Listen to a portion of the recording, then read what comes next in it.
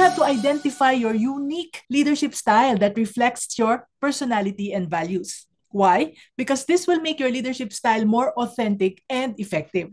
So to develop your style, you need to reflect on your own strengths and how you naturally interact with others. Now, blend these aspects to form your leadership approach. And let me share with you about my coaching client, Rika. Rika was a kitchen worker on a cruise ship. And after 5 contracts, she decided to come home for good to take care of her aging parents. Using the skills that she learned and experiences that she gained while she was on board, she put up her Italian restaurant in her city. And things were going well, but soon she faced a big problem in her business. Even though her small team worked hard, they did not seem to be very motivated or productive. And this made her very frustrated sometimes. Now, Rika knew that something needed to change to make things work for everyone. And after some thinking, she realized that she needed to improve as a leader. After our coaching session, she decided to take steps to enhance her leadership style and inspire her team instead of just giving and barking orders. Now, Rika's goal was to help her team work better together and to be happier at work. And the change did not happen overnight, but eventually things improved.